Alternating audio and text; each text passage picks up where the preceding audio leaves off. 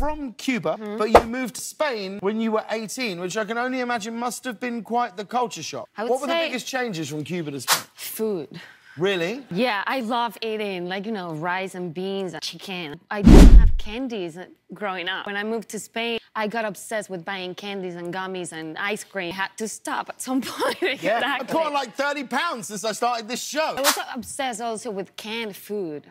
So I was like opening corn and soups and everything that was inside a can for me was like so easy to eat. Yeah. Can you teach us what is a classic Cuban phrase for Michael and I to learn? Everything sounds very sexual. It's like, Nicest oh, look thing, at this, look at this canned sweet corn. Learn that from all the dirtiest things you can think of. That's using the corn. Okay. Mira esta lata de maíz. Mira, tara, tara, man. It's true. It's true, it's hot.